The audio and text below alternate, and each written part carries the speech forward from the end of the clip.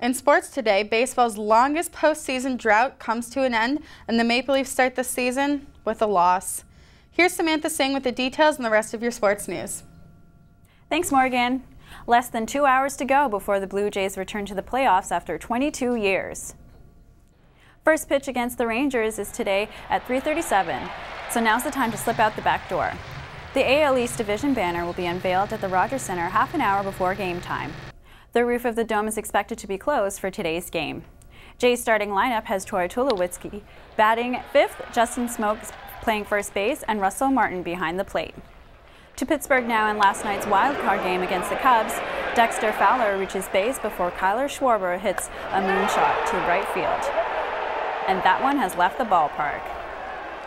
Chicago fans celebrate a 4-0 win against the Pirates and move on to Kansas City. The Leafs were back in the loss column last night after falling to the Montreal Canadiens. Toronto on top early when PK Subban finds Matt Pacioretty, and on Montreal's first shot, the Leafs are already behind. Home team tries to respond in second period when JVR tips the puck from close range to tie the score. The Habs would not be denied as Alex Galchenyuk scores on the rebound. A tough start for the Leafs as they lose 3-1. Do you know the Marlins man that lives at baseball games?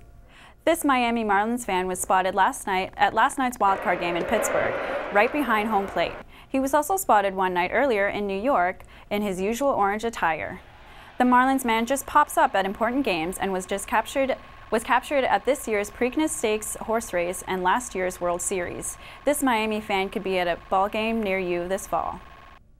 Now with a look at what Mother Nature has in store, here's Christina McAllister.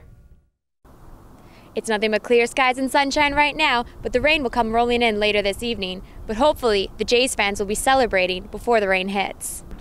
Today's high will reach 16 and drop down to 14 later tonight. Tomorrow will be gloomy, but warm, with a high of 19 and a 30% chance of showers in the morning. You'll need to bundle up in the evening, though, as temperatures will fall to 4 degrees. Sunshine will bring us into Thanksgiving weekend on Saturday with a high of 14 and a low of 7. But for tonight, let's hope the Jays knock it out of the park. That's your 3-day weather forecast. Back to Morgan in the newsroom.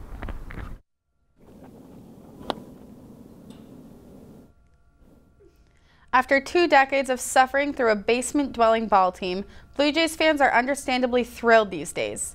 And it's inspired hundreds of online videos, both good and bad. But this one, by a 14-year-old boy, is a keeper. Toronto singer known as Gus found his own way to support his beloved team, the Toronto Blue Jays. With his excitement for the 2015 playoff run, Gus wrote a song called Breaking Out, which he calls a Blue Jays anthem. After one day, the video has already over 2,500 views. Have a listen.